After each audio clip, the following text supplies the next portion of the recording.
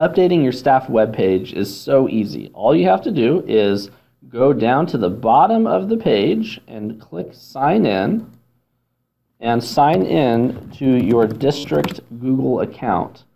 Once you've done that, simply go to Staff, then Teachers, and find your name and your web page. And from there, once you click on it, all you've got to do is click on the little pencil button that shows up at the top of the page. Once you do that, the editor will open, and you can scroll down and type in whatever information that you'd like. And once you do that, you simply hit the Save button, and your web page will update.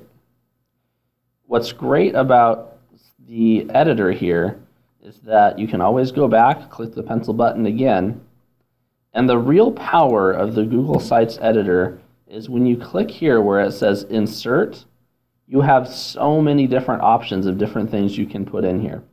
You can add in an image, a link, you can add in a subpage listing and make additional pages underneath your name, say for your classes.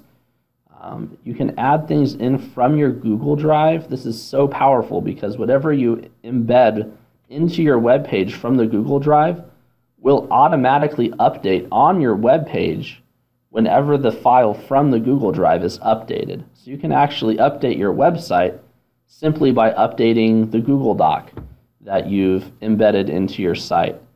So this is very, very powerful and allows you to do lots of different things.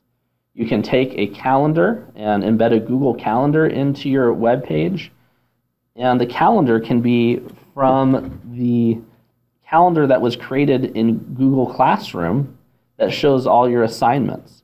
So there's so many different options here for you to insert into your page. You can also embed a YouTube video right into your page as well. So there's just some really neat things that you can do here.